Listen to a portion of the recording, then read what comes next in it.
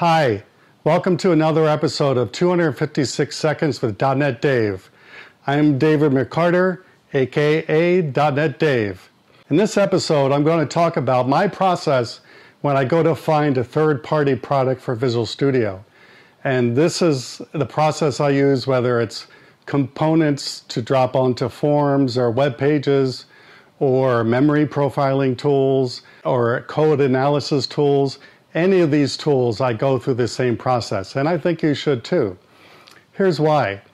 I worked at a company here in San Diego once that I was a principal software engineer, and many of the other lead engineers came to me and would ask me, Dave, you know, we're thinking about doing X, Y, and Z. I would think for a minute, and since I'm a Microsoft MVP, I would come back to them and say, well, why don't you go check out this from Microsoft, or maybe this from a third-party company. Every single time, it never happened. Why? Because for some reason, from the architects on down at this company, they thought they could write it better than a whole army of people at Microsoft, or a whole army of people at DevExpress, or Telerik, or Grape City, or any other great third-party companies out there. And guess what? Whatever they built was not near as good as what they could get out of the box from Microsoft or another company. There was actually one project there. They were trying to build this workflow program. For 4.5 years while I was there, they were trying to build and architect this workflow program. And when I left, it still wasn't working.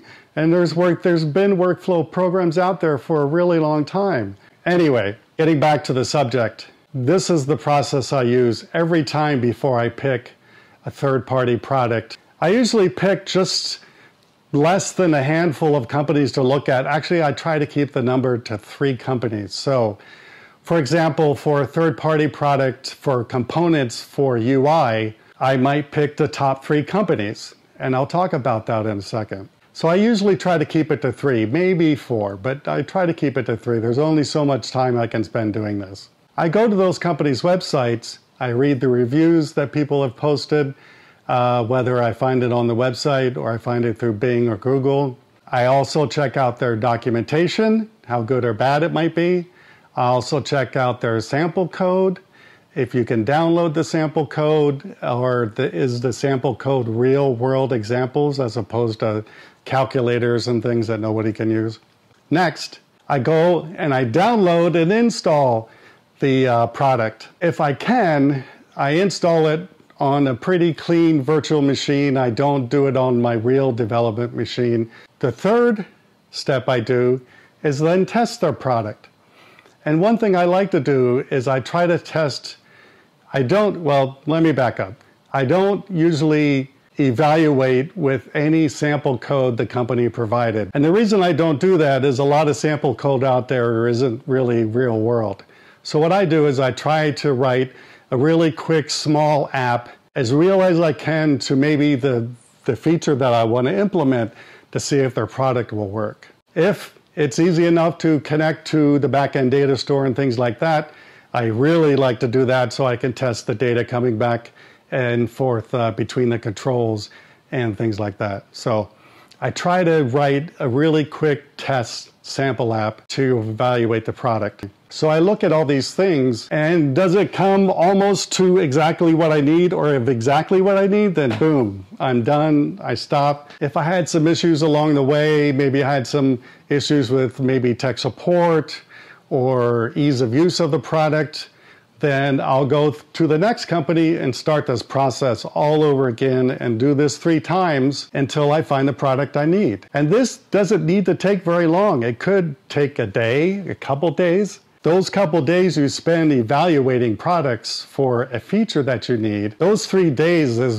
very well spent because you're going to save a lot of money later. Most of the products out there are very reasonably priced. And if you take a day or 2 or 3, you've already spent more money evaluating products than the product cost itself. And of course, those products have a great return on investment as opposed to writing things yourself, testing them, and getting them into production. It's a very long, expensive process. All right, so that's it. That's the end of this episode. I hope you enjoyed it. Please contact me at this email address if you have any questions. I'm more than happy to answer questions. And also make sure to attend one of my conference sessions at a conference near you on the dotNetDave Rock the World Tour. See you soon. Hey, this is dotNetDave. Check out my new videos on demand on coding standards, on defensive programming, on 10 things you're probably not doing in your apps, on a real-world example, and rock your technical interview. If you come to one of my sessions on the dotNetDave Rocks the World Tour, get a code for 50% off one of these awesome videos, with more coming soon. Check them out now.